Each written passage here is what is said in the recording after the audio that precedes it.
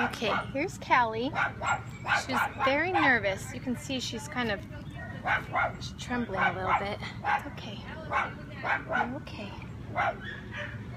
You're very sweet. Come here, Mama. It was sad watching her coming out of her kennel. She was like army crawling. She was very unsure where she was going, I think. She's getting ignored and I don't know why. She's been available since the 7th. Hi, Mamas. What is all this crusties on you, huh? Good girl. Thank you, Mamas.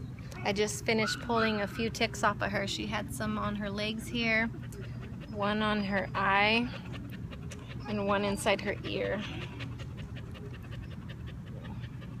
She's very relaxed now. Oh, yes. Good girl.